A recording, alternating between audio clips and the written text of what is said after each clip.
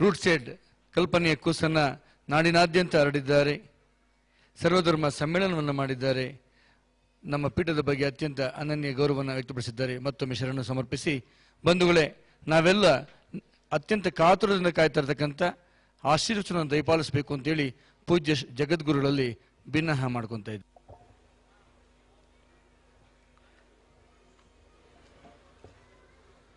ಈಗ ತಾನೇ ಮಾತನಾಡಿದಂತಹ ಧರ್ಮಾಧಿಕಾರಿ ವೀರೇಂದ್ರ ಹೆಗ್ಗಡೆಯವರು ಅವರು ಎಲ್ಲಿಯಾದರೂ ಬಂದರು ಅಂದರೆ ಮೈಸೂರಿನ ಮಲ್ಲಿಗೆ ಹೂವು ನಾಚಿಕೆ ಪಟ್ಕೊಳ್ಳುತ್ತೆ. ಪರಿಶುಭ್ರವಾದ, ಅಷ್ಟೇ ಪವಿತ್ರವಾದ, ಆಹ್ಲಾದಕರವಾದ ಮನಸ್ಸುಳ್ಳಂಥ ವ್ಯಕ್ತಿತ್ವ ಸನ್ಮಾನ್ಯ ವೀರೇಂದ್ರ ಹೆಗ್ಗಡೆ ಅವರದು. ಅವರು ಈಗ ಮಾತನಾಡುವಾಗ ನಗರೀಕರಣದ ಬಗ್ಗೆ ಬಹಳ ಔಚಿತ್ಯಪೂರ್ಣವಾದ ಮಾತುಗಳನ್ನು ಆಡಿದರು. ಈ ಸಭೆಯಲ್ಲಿ ಉಪಸ್ಥಿತರಿರುವ ನಿಮ್ಮಲ್ಲಿ ಕೆಲವರು ಈ ಭವ್ಯವಾದಂಥ ಮಹಾಮಂಟಪ 2-3 ವಾರಗಳ ಹಿಂದೆ ಅದರ ಶಂಕುಸ್ಥಾಪನೆ ನೆರವೇರಿದಾಗ ಹೇಳಿದ ಮಾತು, ನಾವು ಹೇಳಿದ ಮಾತನ್ನು ನೀವು ನೆನಪು ಮಾಡಿಕೊಳ್ಬೋದು. ಹಳ್ಳಿಯಲ್ಲಿ ಒಂದು ಗಾದೆ ಮಾತಿದೆ, ಕೆಟ್ಟು ಪಟ್ಟಣ ಸೇರು ಅಂತ. ಸಾಮಾನ್ಯವಾಗಿ ಗಾದೆ ಮಾತುಗಳು ಸುಳ್ಳಾಗಲ್ಲ. ವೇದ ಸುಳ್ಳಾದರೂ ಗಾದೆ ಸುಳ್ಳಾಗಲ್ಲ ಅಂತ ಒಂದು ಗಾದೆಯನ್ನು ಕುರಿತ ಗಾದೆಯೇ ಇದೆ. ಆದರೆ ಈ ಕೆಟ್ಟು ಪಟ್ಟಣ ಸೇರು ಅನ್ನೋ ಗಾದೆ ಮಾತೇನಿದೆ, ಇದು ಯಾವ ಅರ್ಥದಲ್ಲಿ ಆಗಿನ ಹಿಂದಿನ ಹಿರಿಯರು ಗಾದೆಯನ್ನು ನಿರ್ಮಾಣ ಮಾಡಿದ್ರೋ ಗೊತ್ತಿಲ್ಲ. ಈಗಂತೂ ಕೆಟ್ಟು ಪಟ್ಟಣ ಸೇರು ಅನ್ನೋದಕ್ಕಿಂತ ಹೆಚ್ಚಾಗಿ ಪಟ್ಟಣ ಸೇರಿ ಕೆಟ್ಟು ಮುಂದೆ ನೀವು ಊಹಿಸ್ಕೊಳ್ಬೋದು.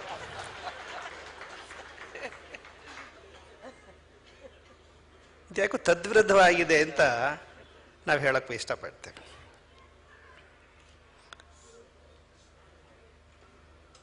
ಮಧ್ಯೆ ಮಾತನಾಡಿದಂಥ ನಾಡೋಜ ಚಂದ್ರಶೇಖರ್ ಕಂಬಾರ್ ಅವರು ಒಂದು ಬ್ರಹ್ಮರಾಕ್ಷಸದ ಕಥೆ ಹೇಳಿದರು. 2 ಸಾರಿ ಭೇಟಿಯಾದರೆ ಅದೇನಾಗುತ್ತೆ, ಯಾರಾದರೂ 2 ಸಾರಿ ಭೇಟಿಯಾದರೆ ನಂಟರಾಗ್ತಾರೆ ಅಂತ. ಅದನ್ನ ಮಾತು ಕೇಳಿದಾಗ ನಮ್ಮ ಮನಸ್ಸಿನಲ್ಲಿ ಮೂಡಿ ಬಂದ ವಿಚಾರ ಅಂತಂದರೆ, ಆ ವ್ಯಕ್ತಿ ಯಾರು 2ನೇ ಸರಿ ಬ್ರಹ್ಮರಾಕ್ಷಸನ ಕಣ್ಣೋ ಅವನಿಗೆ ಆ ಬ್ರಹ್ಮರಾಕ್ಷಸ ತಾನು ಕೂಡಿಟ್ಟಂಥ ಹಣವನ್ನು, ಗಂಟನ್ನು ಆ ವ್ಯಕ್ತಿಗೆ ಕೊಟ್ಟ ಅಂತಂದು ಹೇಳಿದರು. ನಮಗನ್ಸುತ್ತೆ ಈ ದುಡ್ಡಿನ ಬಗ್ಗೆ ಅಂತಹ ಬ್ರಹ್ಮರಾಕ್ಷಸ ಇಲ್ಲಿ ಪೇಟೆಯಲ್ಲಿರ್ತಕ್ಕಂಥ ಜನರಿಗೆ ಅಂಟಿಕೊಂಡಿದೆ ಅಂತಂದು ನಾವು ಹೇಳಕ್ಕೆ ಇಷ್ಟಪಡ್ತೀವಿ. ಅದು ಇಲ್ಲಿ ಪೇಟೆಯಲ್ಲೇ ಭಾಳ ಇರೋಂಗೆ ಕಾಣುತ್ತೆ ನಂಟಸ್ತಿಗೆ ಆ ಬ್ರಹ್ಮರಾಕ್ಷಸ ಜೊತೆಗೆ. ಅಮೇರಿಕದಲ್ಲಿ ಹೋದಾಗ, ಅನೇಕ ಸರಿ ಹೋದಾಗ, ನಮ್ಮ ಸನ್ಮಾನ್ಯ ನ್ಯಾಯಾಧೀಶರು ನಮ್ಮ ಬಗ್ಗೆ ಅಪಾರವಾದಂಥ ಮಾತುಗಳನ್ನು, ಒಳ್ಳೆಯ ಮಾತುಗಳನ್ನು ಆಡಿದ್ದಾರೆ. ನಾವಲ್ಲಿ ಹೋದಾಗ ದೊಡ್ಡವರ ಜೊತೆಗೆ ಮಾತಾಡೋದಕ್ಕಿಂತ ಹೆಚ್ಚಾಗಿ ಮಕ್ಕಳ ಜೊತೆಗೆ ಮಾತನಾಡೋದು ಹೆಚ್ಚು. ಅವರಿಂದ ಭಾಳ ವಿಚಾರಗಳೇ ತಿಳಿತವೆ. ಭಾಳ ನಿಷ್ಕಲ್ಮಶವಾದಂಥ ಮನಸ್ಸು ಮಕ್ಕಳದು, ಪರಿಶುಭ್ರವಾದ ಮನಸ್ಸು. ಒಮ್ಮೆ ಹೀಗಾಯಿತು, ಒಬ್ಬ ಪತ್ರಿಕೆಯಲ್ಲಿ ಒಂದು ಜಾಹೀರಾತು ಕೊಟ್ಟನಂತೆ. ಏನು ಜಾಹೀರಾತು ಅಂದರೆ, dear reader, do you want to become A millionaire? I have A secret, send me $1 ಅಂತಂದು. ನಿಮಗೆ ಓದಿದ್ರೆ ಕೋಟ್ಯಾಧೀಶರಾಗಬೇಕು ಅಂತ ಆಸೆ ಇದೆಯೇ? ನನಗೆ ಒಂದೇ $1 ಎಮೋ ಮಾಡಿ ನಾನೊಂದು ರಹಸ್ಯ ಹೇಳ್ಕೊಡ್ತೀನಿ ಅಂತಂದು. ಎಲ್ಲರೂ ಎಮೋ ಮಾಡಿದರು $1. ಅವರೆಲ್ಲರಿಗೂ ಉತ್ತರ ಬರೆದ, ಒಂದು ಪೋಸ್ಟ್ ಕಾರ್ಡ್ ಬರೆದ, dear reader, you want to become A millionaire, you just do what I did ಅಂತ. ನಾನೇನು ಮಾಡಿದ್ನೋ ಅದನ್ನು ನೀವು ಮಾಡಿ ಅಂತ. ಇಷ್ಟು ಬ್ರಹ್ಮ ರಾಕ್ಷಸ ಜನರ ಬೆನ್ನತ್ತಿದೆ, ಜನರ ಮನಸ್ಸನ್ನು ಕೆಡಿಸಿದೆ. ಅದೇ ಮಕ್ಕಳು, ಅಮೇರಿಕದ ಮಕ್ಕಳು, ಯುರೋಪಿಯನ್ ಮಕ್ಕಳು ಇನ್ನೊಂದು ಅಪರೂಪದ ಒಂದು ಕಥೆಯನ್ನು ಹೇಳಿದರು. ಅದು ವಾಸ್ತವ ಸಂಗತಿ ಇದ್ರೂ ಇರ್ಬೋದೇನೋ. ಅಲ್ಲಿ ಮಕ್ಕಳನ್ನು ತಂದೆ ತಾಯಿಗಳು ಮಾತನಾಡಿಸೋದು ಬಹಳ ಅಪರೂಪ. ಅವ್ರು ಹೇಳ್ತಾರೆ, even if god comes he has to wait for weekends ಅಂತ. ದೇವರಾದರೂ ಸಹ ಅವನು ಭಕ್ತನನ್ನು ನೋಡಬೇಕು ಅಂದರೆ ಅವನು ವೀಕೆಂಡ್ ಕಾಯ್ಬೇಕು. ಅವನು ದೇವರು ಪುರ್ಸತ್ತಿಲ್ಲ ಜನರಿಗೆ. ಬೆಳಿಗ್ಗೆ ಎದ್ದು ಹೋಗಿಬಿಡ್ತಾನೆ, ಮಕ್ಕಳು ಸ್ಕೂಲಿಗೆ ಹೋಗ್ತವೆ, ಅವನು ಯಾವಾಗಲೂ ಬರ್ತಾನೆ, ಅಷ್ಟೊತ್ತೆ ಮಕ್ಕಳು ಮಲಗಿಬಿಟ್ಟಿರ್ತವೆ. ಹೀಗಾಗಿ ಮಕ್ಕಳನ್ನ ಅಲ್ಲಿಯ ತಂದೆ ತಾಯಿಗಳು ನೋಡೋದೇ ಭಾಳ ಬೆಳೆದ ಮೇಲೆ ಅಂತ ಅನಿಸುತ್ತೆ. ಅಲ್ಲಿವರೆಗೂ ಮಕ್ಕಳು ನೋಡೋದೇ ಇಲ್ಲ. ಒಮ್ಮೆ ಒಬ್ಬ ಹುಡುಗ, ಅದೇಕೇನೋ ತಂದೆ ಭಾಳ ಬೇಗ ಬಂದಿದ್ದ ಅಂತ ಕಾಣಿಸುತ್ತೆ, ಶಾಲೆಯಿಂದಲೂ ವಾಪಸ್ ಬಂದಂಥ ಹುಡುಗನಿಗೆ ಆಶ್ಚರ್ಯ ಆಯಿತು. ಅಪ್ಪ ಬೇಗ ಬಂದು ಮನೆಗೆ ಬಂದಿದ್ದರಿಂದ ಅವನಿಗೆ ಭಾಳ ಖುಷಿ ಆಯಿತು. ಅಪ್ಪನ ಹತ್ರ ಹೋಗಿ ನಿಂತ್ಕೊಂಡ. ಏನು ಅಂತ ಕೇಳ್ದ ತಂದೆ. Dad, can you give me $10 ಅನ್ನಂತೆ. ನನಗೊಂದು $10 ಕೊಡ್ತೀಯಾ ಅಂತ. ಅದಕ್ಕೂ ಮುಂಚೆ ಕೇಳ್ದ ತಂದೆನ, dad, how much do you earn in an hour ಅಂತಂದು. ಒಂದು ಗಂಟೆಲಿ ನೀನು ದುಡಿತೀಯಾ ಅಂತ ಅಪ್ಪನ ಕೇಳ್ತಾನೆ. ಅವನು ಸಿಟ್ಟು ಬರುತ್ತೆ. ಅವನು ಆಕಾನೆ ಆಫೀಸ್ ಕಚೇರಿಯಿಂದ ಬಂದಿರ್ತಾನೆ, ತಲೆ ಬಿಸಿ ಆಗಿರುತ್ತೆ. ವಾಟ್ ದ ಹೆಲ್ ಯು, ಏನು ಕೇಳ್ತಿದ್ದೆ ನೀನು, ನಿನಗೇನು ಬೇಕು ಹೇಳು ಅಂತಾನೆ. ನಾನು ಎಷ್ಟು ದುಡಿತೀನೋ ಬಿಡ್ತೀನೋ, ನಿನಗೇನು ಬೇಕು ಹೇಳು ಅಂತ. No dad, tell me how much do you earn in an hour. ಒತ್ತಾಯ ಮಾಡ್ತಾನೆ. ನೀವು ಹೇಳ್ತಾನೆ, ನಾನು $100 ದುಡಿತೀನಿ ಒಂದು ಗಂಟೆಗೆ ಅಂತಂದು. ಅದನ್ನು ಕೇಳಿದ ತಕ್ಷಣವೇ ಆ ಹುಡುಗ ಒಳಗೆ ಹೋಗಿ ಇದ್ದಕ್ಕಿದ್ದಂಗೆ ಬಂದು, dad, can you give me some $10 ಅಂತ. ನನಗೊಂದು $10 ಕೊಡ್ತೀಯಾ ಅಂತ. ನೀನು ಮೊದಲಿಗೆ ಕೇಳಿದರೆ ಬಿಸಾಡ್ತಿದ್ದೆ, ಈಗ ಕೇಳ್ತಿದ್ಯಾ ಮುಠಾಳ ಅಂತಂದು ಕೊಡ್ತಾನೆ. ಆ ಹಣ ತೆಗೆದುಕೊಂಡನೆ ಆ ಹುಡುಗ. ವಾಪಸ್ ಹೋಗಿ ಅದುವರೆಗೆ ತಂದೆ ಕೊಟ್ಟಂಥ ಪಾಕೆಟ್ ಮನಿ ಇತ್ತಲ್ಲ, ಅದೆಲ್ಲ ಕೂಡಿಸಿದ್ದು ಒಂದು $100 ಆಗುತ್ತೆ. ಅದಕ್ಕೆ ಕಡಿಮೆ ಬಿದ್ದಿರುತ್ತೆ $10. ಆ $100 ತಗೊಂಡ್ಬಂದು, dad, here is your $100. Please play with me, can you spend 1 hour with me. ನೀನು ದುಡಿಯೋದು $100 ತಾನೆ, ತಗೋ ಈ $100, ನನ್ನ ಜೊತೆ ಒಂದು ಗಂಟೆ ಆಟ ಆಡ್ತೀಯಾ ಅಂತ ಮಗು ಕೇಳುತ್ತೆ. ಇದು ನಮ್ಮ ನಗರೀಕರಣದ ವಿಕೃತ ಸ್ವರೂಪ ಅಂತಂದು ನಾವು ಹೇಳೋಕ್ಕೆ ಇಷ್ಟಪಡ್ತೇವೆ. ವ್ಯಕ್ತಿಗಳ ಸಂಬಂಧ. ಸನ್ಮಾನ್ಯ ನ್ಯಾಯಾಧೀಶರು ಹೇಳಿದರು, ಜಗಳ ಜಗಳ ಜಗಳ ಜಗಳ ಜಗಳ. ಇವತ್ತು ಅವ್ರಿಗೆ ಭಾಳ ಸಮಾಧಾನ ಆಗಿದೆ ಅಂತ ಅಂದ್ಕೊಂಡಿದ್ದೀವಿ. ಇಡೀ ದಿನವೆಲ್ಲ ಅವರು ಜಗಳ ನೋಡಿ ನೋಡಿ ನ್ಯಾಯಾಲಯದಲ್ಲಿ ಇವತ್ತು ಈ ಸಾಂಸ್ಕೃತಿಕ ಕಾರ್ಯಕ್ರಮಗಳನ್ನು ನೋಡಿ ಅವರು ಭಾಳ ಮನಸ್ಸಿಗೆ ಆಹ್ಲಾದ ಉಂಟಾಗಿದೆ ಅಂತ ನಾವು ಅಂದ್ಕೊಳ್ತೇವೆ. ಅವರ ಭಾವನೆಗಳು ನೀವು ಗಮನಿಸಿದ್ರೋ ಇಲ್ಲೋ, ಅವರು ಘನತೆವೆತ್ತ ನ್ಯಾಯಾಧೀಶರು, ನಮ್ಮ ಪೂಜ್ಯ ಪೇಜಾವರ ಶ್ರೀಗಳವರು ಅನಿವಾರ್ಯವಾಗಿ ಅವರು ನಿರ್ಗಮಿಸಬೇಕಾಯಿತು. ನಾಳೆ ದೂರದಲ್ಲಿ ಎಲ್ಲೋ ಕಾರ್ಯಕ್ರಮ ಇದೆ. ಅವರು ನಿರ್ಗಮಿಸುವಾಗ ಅವರ ಪಾದಗಳನ್ನು ಮುಟ್ಟಿ ನಮಸ್ಕರಿಸಿದರು ನ್ಯಾಯಾಧೀಶರು, ಘನತೆವೆತ್ತ ನ್ಯಾಯಾಧೀಶರು. ಇದು ನಮ್ಮ ಧಾರ್ಮಿಕತೆ. ನಮ್ಮ ದೇಶದಲ್ಲಿ ಗಾಢವಾಗಿ ಧರ್ಮದ ಬಗ್ಗೆ ಇರ್ತಕ್ಕಂತಹ ಒಂದು ಶ್ರದ್ಧೆ, ಅನನ್ಯ ಶ್ರದ್ಧೆ. ಈ ಭಾವನೆ ಧರ್ಮದ ಬಗ್ಗೆ ಅಪಾರವಾಗಿ ನಮ್ಮ ಜನರಲ್ಲಿ ಇರೋದನ್ನು ನಾವು ನೋಡ್ತೀವಿ. ಇದುವರೆಗೆ ನೀವು ಅನೇಕ ವಿಭಿನ್ನ ವಿಚಾರಗಳನ್ನು ಕೇಳಿದ್ರಿ. ನಾಡಗೀತೆಯ ನಂತರ ಕಿರಣ್ ನೃತ್ಯ ಸಾಂಸ್ಕೃತಿಕ ತಂಡದವರು ಅದ್ಭುತವಾದ ಸಾಂಸ್ಕೃತಿಕ ನಾಟ್ಯವನ್ನು ಇಲ್ಲಿ ಪ್ರದರ್ಶನ ಮಾಡಿದರು. ನೀವು ಸೂಕ್ಷ್ಮವಾಗಿ ಗಮನಿಸಿರ್ಬೋದು, ಕೂತಲ್ಲೇ ಕೂತಿದ್ದು, 1 ಇಂಚು ಮುಂದೆ ಹೋಗದ ಹಾಗೆ. ಪರ್ಯಟನ ಮಾಡಕ್ಕೆ ಬರುತ್ತೆ, ಯಾತ್ರೆ ಮಾಡಕ್ಕೆ ಬರುತ್ತಾ? ಕೂತಲೇ ಕೂತಿದ್ದು ಒಂದಿಂಚು ಮುಂದಕ್ಕೆ ಹೋಗದೆ ಯಾತ್ರೆಯನ್ನು ಮಾಡಕ್ಕೆ ಬರುತ್ತೆ ಅನ್ನೋದನ್ನು ಕಿರಣ್ ಸಾಂಸ್ಕೃತಿಕ ತಂಡದವರು ಅವರ ಅಭಿನಯದ ಮೂಲಕ ಮಾಡಿ ತೋರಿಸಿದರು. ನಮ್ಮ ನಾಡಗೀತೆಯೂ ಸಹ ಅಂತಹ ಒಂದು ಭಾರತ ಯಾತ್ರೆಯನ್ನು, ಆ ನಾಡಗೀತೆ ಹಾಡುವಾಗಲೇ ಅದರ ಅರ್ಥವನ್ನು ನಾವು ಗ್ರಹಿಸ್ತಾ ಹೋದರೆ ಅದು ಕರ್ನಾಟಕದ ನಾಡಗೀತೆ ಆಗಿದ್ದರೂ ಸಹ ಭಾರತದ ಸಾಂಸ್ಕೃತಿಕವನ್ನು ಬಿಂಬಿಸ್ತಕ್ಕಂಥ, ಧಾರ್ಮಿಕ ಮತ್ತು ಸಾಂಸ್ಕೃತಿಕ ಇತಿಹಾಸವನ್ನು ಬೋಧಿಸ್ತಕ್ಕಂಥ ಬಹಳ ಅಪರೂಪದ ಗೀತೆ ನಮ್ಮ ಕನ್ನಡದ ನಾಡಗೀತೆ ಅಂತ ಹೇಳಕ್ಕೆ ಇಷ್ಟಪಡ್ತೇವೆ. ಕರ್ನಾಟಕದಿಂದ ಹೊರಟು ಕೇರಳ, ತಮಿಳುನಾಡು, ಒರಿಸ್ಸಾ ಮತ್ತು ಗುಜರಾತ್, ಉತ್ತರ ಪ್ರದೇಶ ಎಲ್ಲ ಕಡೆ ನಿಮ್ಮನ್ನು ಇಲ್ಲೇ ಕೂತಿದ್ರು. ಏನೆಲ್ಲ ಅವರು ಸಾಂಸ್ಕೃತಿಕವಾಗಿ ನಿಮ್ಮನ್ನು ಅವರು ನಿಮಗೆ ಪರಿಚಯಿಸಿದರು. ಭಾಳ ಅದ್ಭುತವಾದಂಥ ಒಂದು ಕಾರ್ಯಕ್ರಮವನ್ನು ಅವರು ಇಲ್ಲಿ ನೀಡಿದ್ದಾರೆ. ಇವತ್ತಿನ ಕಾರ್ಯಕ್ರಮದಲ್ಲಿ ನೀವು ಅನೇಕ ವಿಚಾರಗಳನ್ನು ಕೇಳಿದಿರಿ, ಆಸ್ವಾದಿಸಿದಿರಿ. ಏನು ಕುರಿತು ಮಾತನಾಡೋಣ, ಏನೆಲ್ಲ ಕೇಳಿದಿರಿ. ಸಾಮಾನ್ಯವಾಗಿ ನೀವು ಊಟಕ್ಕೆ ಕೂತ್ರಂದರೆ ಸ್ವಲ್ಪ ಹೊತ್ತು ಊಟ ಮಾಡಿದ ತಕ್ಷಣ ಹೊಟ್ಟೆ ತುಂಬ ಹೋಗಿಬಿಡುತ್ತೆ. ಈ ಮಾತು ಹೇಳಬೇಕು ಬಿಡಬೇಕು ಗೊತ್ತಿಲ್ಲ, ಬಕಾಸುರನ ಹೊಟ್ಟೆಗೆ ಅರಕಾಸಿನ ಮಜ್ಜಿಗೆ ಅಂತಾರೆ. ಅದು ಯಾವ ಅರ್ಥದಲ್ಲಿ, ಬೇರೆ ಅರ್ಥದಲ್ಲಿ ಹೇಳ್ತಾರೆ.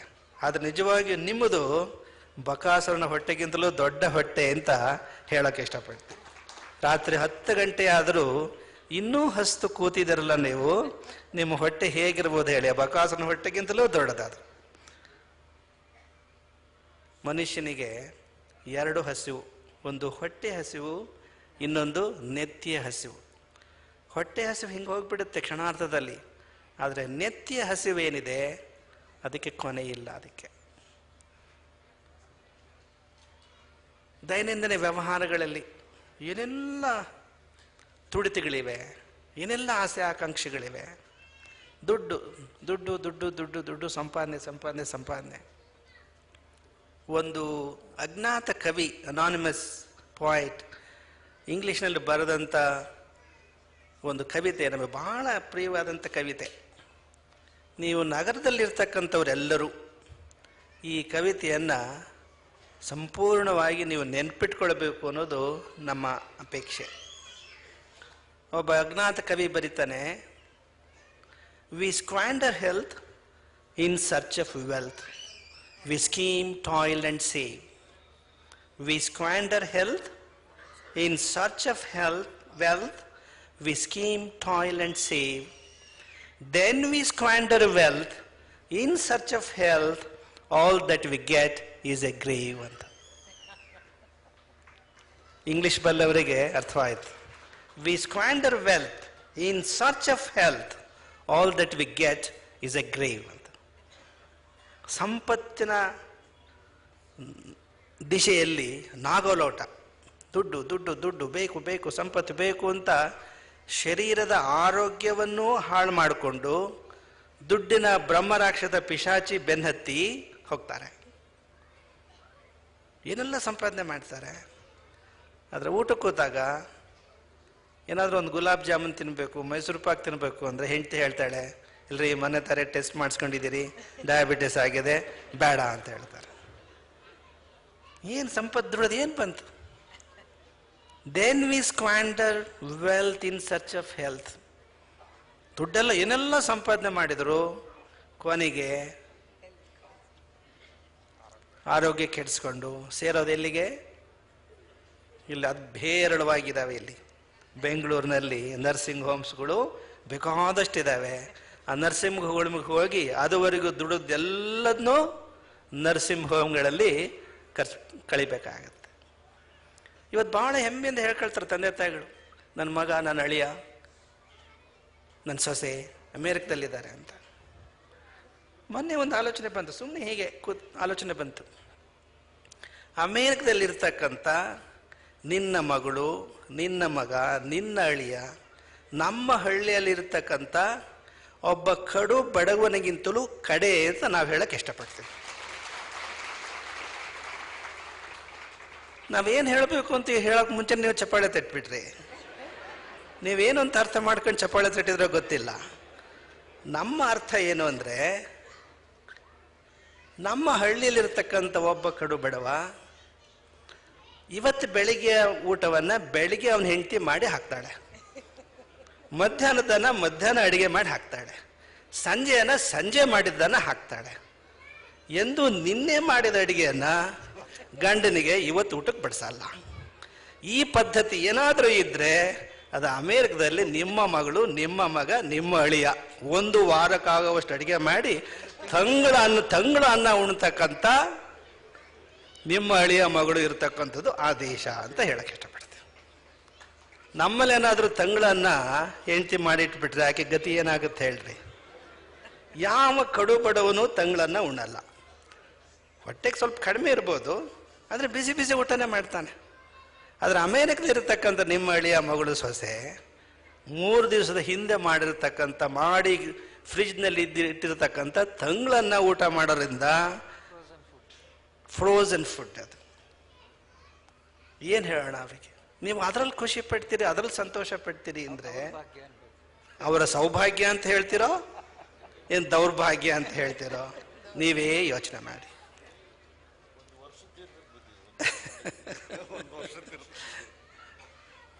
ಹಣದ ಹಿಂದೆ ದುಂಬಾಲು ಬೀಳ್ತಕ್ಕ ಹಣ ಬೇಕು. ಹಣವನ್ನು ನಮ್ಮ ಭಾರತೀಯ ಧರ್ಮ ಸಂಸ್ಕೃತಿಯಲ್ಲಿ ಹಣವನ್ನು ತುಚ್ಛೀಕರಿಸಿಲ್ಲ. ಒಂದು ಸುಭಾಷಿತ ಬರುತ್ತೆ, ಅಜರಾವರ್ವತ್ ಪ್ರಾಜ್ಞೋ ವಿದ್ಯಾಂ ಅರ್ಥಂಚ ಚಿಂತೆಯೇತ್. ನೀನು ಜೀವನದ ಕೊನೆ ಉಸಿರಿರೋವರೆಗೂ ನೀನು 2 ಸಂಪಾದನೆ ಮಾಡಬೇಕು. ಏನು? ವಿದ್ಯಾಂ ಅರ್ಥಂಚ, ಒಂದು ವಿದ್ಯೆ, ಮತ್ತೊಂದು ಅರ್ಥ. ಅರ್ಥ ಅಂದರೆ ಸಂಪತ್ತು, ಹಣ. ಇವೆರಡನ್ನೂ ನೀನು ನಿನ್ನ ಕೊನೆ ಉಸಿರು ಇರೋವರೆಗೂ ನೀನು ಸಂಪಾದನೆ ಮಾಡಬೇಕು. ಆದರೆ ಮುಂದೆ ಹೇಳ್ತಾರೆ, ಗೃಹೀತೇವ ಕೇಶೇಶು ಮೃತ್ಯುನ ಧರ್ಮಮಾಚರೇತ್. ನಾಳೆ ಬದುಕಿರ್ತೀಯಲ್ಲೋ ಅಂತ ಯೋಚನೆ ಮಾಡಿ ನೀನು ಇವತ್ತೇ ಧರ್ಮ ಕಾರ್ಯ ಮಾಡಬೇಕು ಅಂತ. ನಾಳೆ ಅಂತ ಪೋಸ್ಟ್ಪೋನ್ ಮಾಡಬಾರ್ದು, ಇವತ್ತೇ ಮಾಡಿಬಿಡ್ಬೇಕು. ಆ ಧರ್ಮ ಇವತ್ತು ಸಾಮಾಜಿಕವಾಗಿ, ರಾಜಕೀಯವಾಗಿ ಅದು ವಿಕೃತಗೊಂಡಿದೆ ಅನ್ನೋದನ್ನು ಸಾಹಿತಿಗಳಾದಂಥ ಬಂಜಿಗೆರೆ ಜಯಪ್ರಕಾಶ್ರವರು ಬಹಳ ಸೊಗಸಾಗಿ ಆರಂಭದಲ್ಲಿ ಅವರು ಆ ಮಾತುಗಳನ್ನು ಬರೆದಿಟ್ಟುಕೊಂಡು ಬಂದು ಓದಿದ್ರು ಅನ್ನೋ ರೀತಿಯಲ್ಲಿ ಸ್ಪಷ್ಟವಾಗಿ, ಸ್ಫುಟವಾಗಿ ಧರ್ಮ ಹೇಗೆ ವಿಕೃತ ಸ್ವರೂಪವನ್ನು ಇವತ್ತು ನಮ್ಮ ಬದುಕಿನಲ್ಲಿ ಪಡೆದಿದೆ ಅನ್ನೋದನ್ನು ಚೆನ್ನಾಗಿ ಅವ್ರ ಮನದಟ್ಟು ಮಾಡಿಕೊಟ್ರು.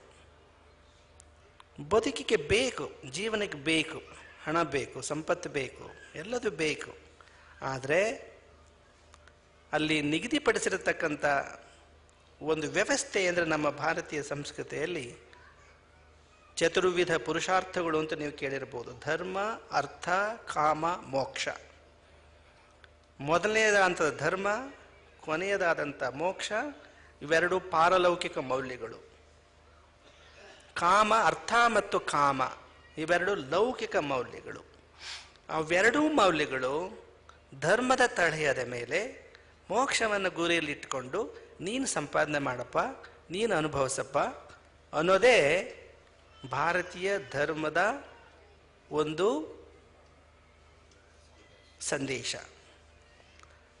ಈ ಜಗಳ ಯಾಕೆ ಹುಟ್ಕೊಳ್ಳುತ್ತೆ ಅಂದರೆ, ಸನ್ಮಾನ್ಯ ನ್ಯಾಯಾಧೀಶರ ಮುಂದೆ ಯಾಕೆ ಜಗಳಗಳು ಬರ್ತವೆ ಅಂದರೆ, ಆ ಅರ್ಥ ಮತ್ತು ಕಾಮಗಳ ಗಳಿಕೆ ಅನುಭವಿಸೋದು ಧರ್ಮದ ಚೌಕಟ್ಟನ್ನು ಮೀರಿದಾಗ ನ್ಯಾಯಾಲಯದ ಕಟಕಟೆ ಹತ್ತಬೇಕಾಗುತ್ತೆ. ಅಲ್ಲಿ ಯಾರು ಧರ್ಮಿಷ್ಠರು, ಯಾರು ಅಧರ್ಮ ನಡವಳಿಕೆಯನ್ನು ತುಳಿದಿದ್ದಾರೆ, ಇದು ನಿರ್ಧಾರ ಮಾಡತಕ್ಕಂಥ ಹೊಣೆಗಾರಿಕೆ ನ್ಯಾಯಾಧೀಶರ ಮೇಲಿದೆ. ಆದರೆ ನ್ಯಾಯಾಧೀಶರು ಧರ್ಮ ಸೂಕ್ಷ್ಮವನ್ನು ಬಲ್ಲವರಾಗಿ, ಕಾನೂನನ್ನು ಬಲ್ಲವರಾಗಿ ನ್ಯಾಯಪೀಠದಲ್ಲಿ ಕುಳಿತು ತೀರ್ಮಾನ ಮಾಡುವಾಗ ಎಷ್ಟೇ ಅವರಿಗೆ ಧರ್ಮದ ಪ್ರಜ್ಞೆ ಇದ್ದರೂ ಸಹ ಕಾನೂನಿನ ಚೌಕಟ್ಟನ್ನು ಮೀರಿ ಅವರು ನಿರ್ಧಾರ ಹೇಳ್ತಕ್ಕಂಥದ್ದು ಕಷ್ಟ ಆಗುತ್ತೆ ಅಂತ ಅನಿಸುತ್ತೆ. ಸ್ವತಃ ಅವರು ದಾರಿಯಲ್ಲಿ ನ್ಯಾಯಾಲಯಕ್ಕೆ ಹೋಗೋ ಸಂದರ್ಭದಲ್ಲಿ ನಡೆದಂಥ ದುರ್ಘಟನೆಯನ್ನು ಕಣ್ಣಾರೆ ನೋಡಿದ್ರು ಸಹ ನಾನು ಕಣ್ಣಾರೆ ನೋಡಿದ್ದೀನಿ ಅಂತ ಅವ್ರು ತೀರ್ಮಾನ ಹೇಳೋಕ್ಕಾಗಲ್ಲ. ಅಲ್ಲಿ ಅವರ ಮುಂದೆ ಪ್ರತಿಪಾದಿಸ್ತಕ್ಕಂಥ ವಕೀಲರು ಯಾವ ರೀತಿ ಅವರು ಆ ಘಟನೆಯನ್ನು ಯಾವ ಕಾನೂನಿನ ಚೌಕಟ್ಟಿನಲ್ಲಿ ನಿರೂಪಣೆ ಮಾಡ್ತಾರೋ ಅದಕ್ಕನುಗುಣವಾಗಿ ಅವ್ರು ತೀರ್ಮಾನ ಹೇಳಬೇಕಾಗತ್ತೆ ಹೊರತು ನಾನು ಈಗ ತಾನೇ ನೋಡಿದೆ ನೀವು ಹೇಳೋದು ಸರಿಯಲ್ಲ ಅಂತ ಅವ್ರಿಗೆ ಹೇಳೋದಕ್ಕೆ ಸ್ವಾತಂತ್ರ್ಯ ಇಲ್ಲ ಅಂತ ಅಂದ್ಕೊಂಡಿದ್ದೀವಿ ಇದರಲ್ಲಿ. ಧರ್ಮ ಹಾಗಾದರೆ ಕಾನೂನು, ಧರ್ಮಕ್ಕೂ ಕಾನೂನಿಗೂ ಕೆಲವೊಮ್ಮೆ ಸಂಘರ್ಷ ಉಂಟಾಗುತ್ತೆ. ಬಹಳ ಸುಲಭ ನಮಗೆ, ನಾವು ಧರ್ಮಗುರುಗಳಾದಂಥ ನಮಗೆ ಕೆಲವೊಂದು ವಿಚಾರಗಳಲ್ಲಿ ಬಹಳ ಸುಲಭವಾಗಿ ನಮ್ಮ ಹತ್ರ ತಪ್ಪು ಒಪ್ಕೊಂಡ್ಬಿಡ್ತಾರೆ ಬಂದಂಥ ಭಕ್ತಾದಿಗಳು. ಆದರೆ ನ್ಯಾಯಾಧೀಶರ ಮುಂದೆ ಅವ್ರು ಒಪ್ಕೊಳ್ಳಲ್ಲ. ಅವರು ಒಪ್ಕೊಳ್ಳೋಕೆ ತಯಾರಿದ್ರು, ವಕೀಲರು ಒಪ್ಕೊಳ್ಳೋಕೆ ಬಿಡಲ್ಲ. ಅವರು ಹಿಂದಿನ ದಿವಸವೇನೆ ಹೇಗೆ ಸುಳ್ಳು ಹೇಳಬೇಕು ಅಂತ ತರಬೇತಿ ಕೊಟ್ಟಿರ್ತಾರೆ. ಆದ್ರೆ ಹೇಳಿಸೋದು ಮಾತ್ರ ಅಲ್ಲಿ ಕಟಕಟೆಯಲ್ಲಿ ನ್ಯಾಯಾಧೀಶರ ಮುಂದೆ ನಾನು ಸತ್ಯವನ್ನೇ ಹೇಳುತ್ತೇನೆ, ಸತ್ಯವನ್ನಲ್ಲದೆ ಬೇರೇನೂ ಹೇಳುವುದಿಲ್ಲ, ನಾನು ಹೇಳುವುದೆಲ್ಲ ಸತ್ಯ ಅಂತ ಹೇಳಿಸ್ತಾರೆ. ಆ ಹೇಳೋದೆಲ್ಲ ಸುಳ್ಳು. ಇನ್ನು ನಾವು ಮನೆತನ ಬರೆದಿದೆ ಒಂದು ಲೇಖನದಲ್ಲಿ ವಕೀಲರು ಮತ್ತು ವೃತ್ತಿ ಧರ್ಮ ಅಂತಂದು.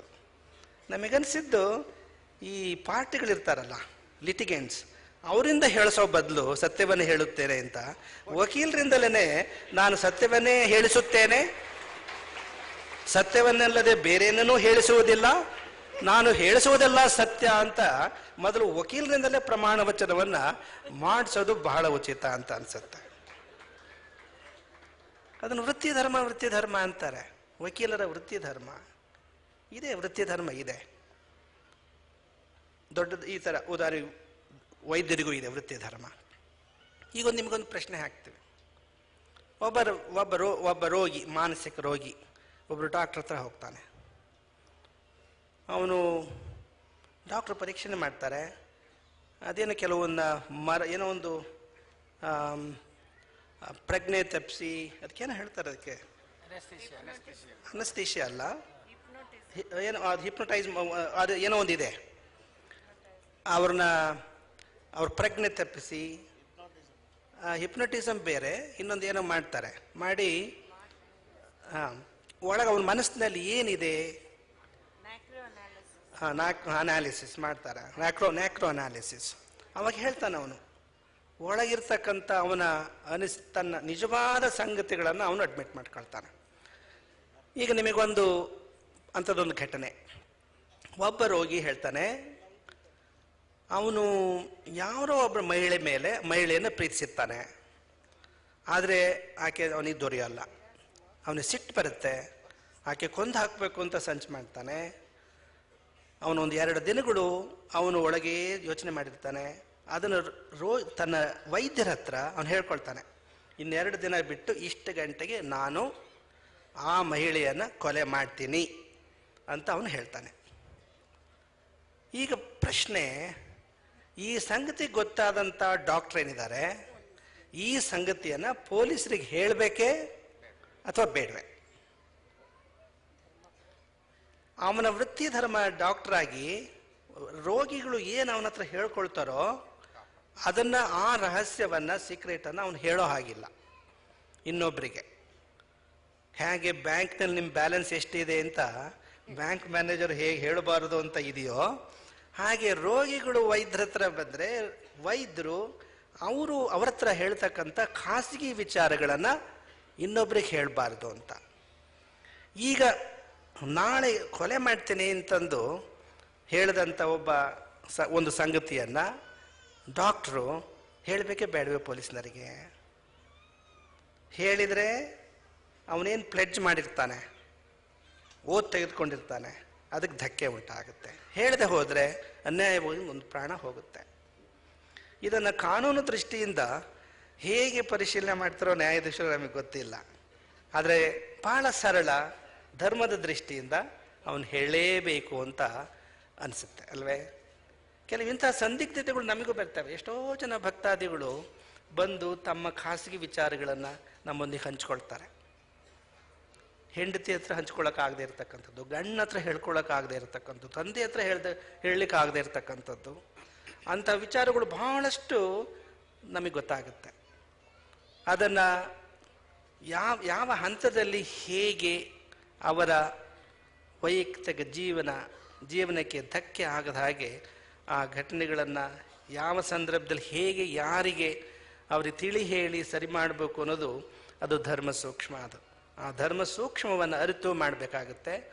ಆದರೆ ಆ ಧರ್ಮ ಸೂಕ್ಷ್ಮವನ್ನು ಅರಿತು ಕಾನೂನಲ್ಲಿ ಬಹಳ ಕಷ್ಟ ಇದೆ. ಕಾನೂನಲ್ಲಿ ಏನಿದೆಯೋ, ಈ ಕಾನೂನುಗಳು ಅಂದರೆ ಈ return loss are like spiders web ಅಂತ ಇಂಗ್ಲೀಷ್ನಲ್ಲಿ ಹೇಳ್ತಾರೆ. ರಿಟರ್ನ್ ಲಾಸ್ ಇದಾವಲ್ಲ ಕಾನೂನುಗಳು, ಅವು ಒಂದು ಈ ಸ್ಪೈಡರ್ ವೆಬ್ ಅಂದರೆ ಬಲೆ ಇದ್ದ, ಜೇಡ್ರ ಬಲೆ ಇದ್ದ ಹಾಗೆ ಅಂತ. ಜೇಡ್ರ ಬಲೆ, the spiders web, no doubt it catches flies. ಆದರೆ ಅವ್ನು ಎಂಥದ್ದು ಹಿಡಿಯುತ್ತೆ ಅದು ಅಂದರೆ ನೊಣ ಮಾತ್ರ ಹಿಡಿಯುತ್ತೆ, ಸಣ್ಣ ಸಣ್ಣ ಕ್ರಿಮಿಕೀಟಗಳು ಹಿಡಿತವೆ.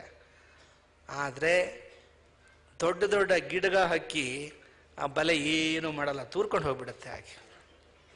ಹಾಗೆ ಇವತ್ತಿನ ಕಾನೂನು ಬಲಿಷ್ಠರನ್ನು, ಪ್ರಭಾವಿ ವ್ಯಕ್ತಿಗಳನ್ನು ಮಟ್ಟ ಹಾಕುವಲ್ಲಿ ಇವತ್ತಿನ ಕಾನೂನುಗಳು ವಿಫಲವಾಗಿವೆ ಅಂತ ಅನ್ನಿಸ್ತಾ ಇದೆ. ಸಂಸ್ಕೃತದಲ್ಲೂ ಒಂದು ಬರುತ್ತೆ ನೀತಿ ವಾಕ್ಯ, ದೈವೋ ದುರ್ಬಲ ಘಾತಕಃ ಅಂತಂದು.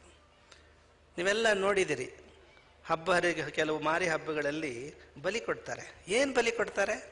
ಕುರಿ ಬಲಿ ಕೊಡ್ತಾರೆ, ಕೋಣ ಬಲಿ ಕೊಡ್ತಾರೆ, ಕೋಳಿ ಬಲಿ ಕೊಡ್ತಾರೆ. ಯಾರು ಹುಲಿ, ಸಿಂಹ, ಚಿರತೆ ಬಲಿ ಕೊಟ್ಟಿರೋದು ನೋಡಿದ್ದೀರಾ? ನೀವು ನೋಡಿದ್ದೀರಾ? ಅದಕ್ಕೆ ಹೇಳುತ್ತೇನೆ ಸುಭಾಷಿತ, ದೈವೋ ದುರ್ಬಲ ಘಾತಕಃ ಅಂತ. ದೇವರು ಸಹ ದುರ್ಬಲರಿಗೆ ಮಾತ್ರ ತೊಂದರೆ ಕೊಡ್ತಾನೆ ಹೊರತು ಪ್ರಬಲರಿಗೆ ಏನೋ ಕೊಡೋದಿಲ್ವಲ್ಲಪ್ಪ. ಅದು ಈ ಮಾತು ಇವತ್ತು ಕಾನೂನಿಗೂ ಅನ್ವಯಿಸ್ತಾ ಇದೆ ಅಂತ ಅನ್ಸುತ್ತೆ. ಅದು ಕಾನೂನಿನ ದೋಷ ಅಲ್ಲ. ಕಾನೂನನ್ನು ತಮ್ಮ ಮುಖಕ್ಕೆ ನೇರವಾಗಿ ಹೇಗೋ ಪ್ರೊಜೆಕ್ಟ್ ಮಾಡಿ ಇವತ್ತು ನ್ಯಾಯಾಧೀಶರನ್ನು, ಅದಕ್ಕೇನೋ ಒಂದು ಮಾತು ಬರುತ್ತೆ, if you have A point you hit at the judge. If you don't have any, then hit at the table ಅಂತಂದು. ನೀನು ಒಳ್ಳೆ ವಾದ ಇದ್ದರೆ ನ್ಯಾಯಾಧೀಶರ ಮುಂದೆ ನೀನು ಜೋರಾಗಿ ಮಾತಾಡು, ಏನೂ ಇಲ್ಲ ಅಂದರೆ ಜೋರಾಗಿ ಟೇಬಲ್ ಗುದ್ದಿ ಮಾತಾಡು ಅಂತಂದು. ನ್ಯಾಯಾಧೀಶರ ಪಾತ್ರಕ್ಕೂ ನಮ್ಮ ಧರ್ಮಗುರುಗಳಿಗೂ ಬಹಳ ವ್ಯತ್ಯಾಸ ಅಂತಂದರೆ, ನಮ್ಮ ಹತ್ರ ಸುಲಭವಾಗಿ ನೀವು ಒಪ್ಕೊಳ್ತೀರಿ, ಆದರೆ ಅವ್ರ ಕಣ್ಣು ಮರೆಸ್ತೀರಿ. ಅದರಲ್ಲಿ ನ್ಯಾಯ ಹುಡುಕೋದು ಅದೇ ಬಹಳ ಕಷ್ಟವಾದಂಥದ್ದು, ಅದೇ ತಲೆಬಿಸಿ ನ್ಯಾಯಾಧೀಶರಿಗೆ ಆಗ್ತಕ್ಕಂಥದ್ದು. ಇವತ್ತು ಆ ತಲೆಬಿಸಿ ಇಳಿದಿದೆ ಅಂತ ಅನಿಸುತ್ತೆ ನಮಗೆ. ಇವತ್ತಿನ ಕಾರ್ಯಕ್ರಮ ಅದ್ಭುತವಾದ ಕಾರ್ಯಕ್ರಮ, ಬಹಳ ಶಿಸ್ತಿನಿಂದ ಎಲ್ಲ ಮಾತುಗಳು ನೀವು ದಾರಿಯಲ್ಲಿ ಹೋಗೋ ಹಾಗೆ ಮೆಲುಕು ಹಾಕಿದರೆ ಅದ್ಭುತವಾದ ವಿಚಾರಗಳು. ನಮ್ಮ ಮಂತ್ರಿಗಳು ಹೇಳಿದರು, ಅಮೇರಿಕಾ ವಾಸ ಮಾಡಲಿಕ್ಕಲ್ಲ, ಅದೊಂದು ಬಸ್ ಸ್ಟ್ಯಾಂಡ್ ಅಂತಂದು. ಭಾಳ ಒಳ್ಳೆ ಮಾತದು. ಬಸ್ ಸ್ಟ್ಯಾಂಡು, ನೀವು ಅಲ್ಲೇ ಹೋಗಿ ಯಾರು ಬಸ್ ಸ್ಟ್ಯಾಂಡ್ನಾಗ ಯಾರೂ ಇರಲ್ಲ, ಮುಂದಿನ ದಾರಿ ಹುಡುಕ್ಬೇಕಲ್ವೇ? ಅದೇ ಯಾತ್ರೆ, ಜೀವನದ ಯಾತ್ರೆ. ಅದು ಧಾರ್ಮಿಕ ಯಾತ್ರೆ, ಅದೊಂದು ಆಧ್ಯಾತ್ಮಿಕ ಯಾತ್ರೆ. ಆ ಆಧ್ಯಾತ್ಮಿಕ ಯಾತ್ರೆ ಕೈಗೊಳ್ಳುವಲ್ಲಿ ನೀವೆಲ್ಲ ಯಶಸ್ಸು ಪಡಿಬೇಕು. ಆ ಆಧ್ಯಾತ್ಮಿಕ ಯಾತ್ರೆಗೆ ನೀವಿಲ್ಲಿ ಒಂದು ರೀತಿಯಲ್ಲಿ ಈ ಪ್ರಯರ್ ಬುಕ್ಕಿಂಗ್ ಅಂತ ಹೇಳ್ತಾರಲ್ಲ, ಎಲ್ಲಿಗೆ ಹೋಗಬೇಕು ಅಂದರೂ ಬುಕ್ ಮಾಡಬೇಕು ಅಂತಾರಲ್ಲ, ಹಾಗೆ ನೀವು ನಿಮ್ಮ ಬದುಕಿನ ಯಾತ್ರೆಗೆ ಬೇಕಾದಂಥ ಸಿದ್ಧತೆಯನ್ನು ಮಾಡಿಕೊಳ್ಳಿಕ್ಕೆ ಇಷ್ಟೆಲ್ಲ ನೀವು ದೂರದಿಂದ ಬಂದಿದ್ದೀರಿ. ನಿಮ್ಮೆಲ್ಲರಿಗೂ ಶುಭವನ್ನು ಕೋರಿ ಈ ದಿನ ಬಂದಂಥ ಎಲ್ಲ ಅತಿಥಿಗಳನ್ನು ಅವರು ಆಡಿದ ಮಾತುಗಳು, ಒಂದೊಂದು ಮಾತುಗಳು ಬಹಳ ಅಪರೂಪದ ಮಾತುಗಳು, ಅದನ್ನು ನೀವು ಮೆಲುಕು ಹಾಕ್ತಾ ನೀವು ನಿಮ್ಮ ಜೀವನ ಯಾತ್ರೆಯನ್ನು ಮುಂದುವರಿಸಿ ಅದರಲ್ಲಿ ಯಶಸ್ವಿ ಆಗಲಿ ನೀವು ಅಂತ ಹಾರೈಸಿ ನಮ್ಮ ಮಾತುಗಳನ್ನು ಮುಕ್ತಾಯಗೊಳಿಸ್ತಾರೆ. ಆಶೀರ್ವಚನವನ್ನು ದಯಪಾಲಿಸಿದ ಪರಮಪೂಜ್ಯ ಜಗದ್ಗುರುಗಳಿಗೆ ಭಕ್ತಿಪೂರ್ವಕ ಸಾಷ್ಟಾಂಗ ಪ್ರಣಾಮಗಳನ್ನು ಸಮರ್ಪಿಸುತ್ತೇನೆ. ಬಂಧುಗಳೇ, ಈ ಕಾರ್ಯಕ್ರಮದಲ್ಲಿ ಆಗಮಿಸಿ ಆಶೀರ್ವಚನ ದಯಪಾಲಿಸಿದ ಧರ್ಮಸ್ಥಳದ ಧರ್ಮಾಧಿಕಾರಿಗಳಾದ ಡಾಕ್ಟರ್ ವೀರೇಂದ್ರ ಹೆಗ್ಗಡೆ ಅವರಿಗೆ ಪ್ರಣಾಮಗಳು, ನ್ಯಾಯಮೂರ್ತಿ ಶರಣ ಮಂಜುಳಾ ಚೆಲ್ಲೂರವರಿಗೆ ಪ್ರಣಾಮಗಳು, ಡಾಕ್ಟರ್ ಎನ್ ಪ್ರಭುದೇವ್ ಅವರಿಗೆ, ಡಾಕ್ಟರ್ ಚಂದ್ರಶೇಖರ್ ಕಂಬಾರ್ ಅವರಿಗೆ, ಮಂತ್ರಿಮಾನ್ಯರಿಗೆ, ಮಾಧ್ಯಮದ ಮಿತ್ರರಿಗೆ, ತಮಗೆಲ್ಲರಿಗೂ ಮತ್ತೊಮ್ಮೆ ಶರಣನ್ನು ಸಮರ್ಪಿಸಿ ಪೊಲೀಸ್ ಇಲಾಖೆಗೂ ಸಹ ಧನ್ಯವಾದ ಸಮರ್ಪಿಸುತ್ತೇವೆ. ಬಂಧುಗಳೇ, BMTC ಬಸ್ಸುಗಳು ಈ ಮಹಾಮಂಟಪದ ಹಿಂಭಾಗದಲ್ಲಿ ಇದೆ. ದಯಮಾಡಿ ಈ ಮಹಾಮಂಟಪದ ಹಿಂಭಾಗದಲ್ಲಿ BMTC ಬಸ್ಸುಗಳು ತಮಗಾಗಿ ತಮ್ಮ ಸ್ಥಳಕ್ಕೆ ತೆರಳಲು ಕಾಯ್ತಾ ಇದೆ. ದಯಮಾಡಿ ಅದನ್ನು ತಾವು ಸದುಪಯೋಗ ಪಡಬೇಕು ಅಂತ ಕೇಳ್ತಾ, ನಾಳೆ ಮತ್ತೆ ಸಂಜೆ 6 ಗಂಟೆಗೆ ನಾವು ನೀವೆಲ್ಲ ಈ ಹುಣ್ಣಿಮೆಯ ಉತ್ಸವದಲ್ಲಿ ಭಾಗಿಯಾಗೋಣ ಅಂತ ಪ್ರಾರ್ಥನೆ ಮಾಡ್ತಾ ತಮ್ಮೆಲ್ಲರಿಗೂ ಶುಭ ರಾತ್ರಿಯನ್ನ ಕೋರ್ತೇನೆ. BMTC ಬಸ್ಸುಗಳು ಮಂಟಪದ ಹಿಂಭಾಗದಲ್ಲಿ ಇವೆ. ದಯಮಾಡಿ ಅದನ್ನು ತಾವು ಸದುಪಯೋಗಪಡಿಸಬೇಕಾಗಿ ಕೋರ್ತೇನೆ.